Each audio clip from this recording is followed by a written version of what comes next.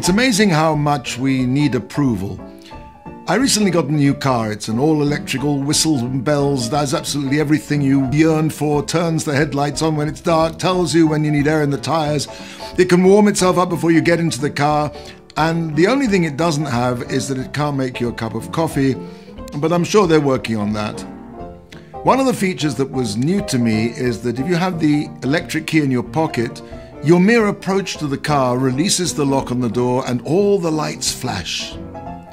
The other day I was just crossing the street to take out the trash and I came within a few feet of the car.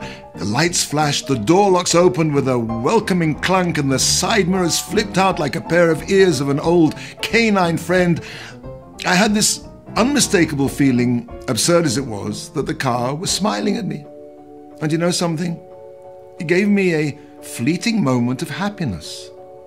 I caught myself and thought, wow, if being recognized by an inanimate object can bring a smile to my face, how much more when the human being acknowledges us?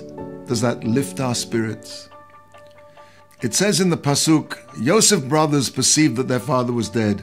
With Yaakov's death, the brothers sensed that Yosef's attitude to them had changed. He no longer invited them to dine with him as he'd done in the past during their father's lifetime, and they thought that his latent resentment was now surfacing. But they were wrong.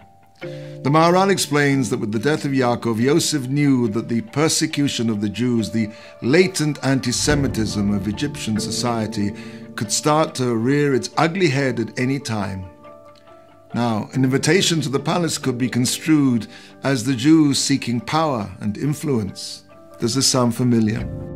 So to minimize this latent antisemitism, Yosef stopped inviting them. Now, Yosef knew that his actions might be misinterpreted by the brothers, but to be a leader of the Jewish people means knowing when to override the natural sensitivity that a brother has towards his siblings for the greater good of the Jewish people.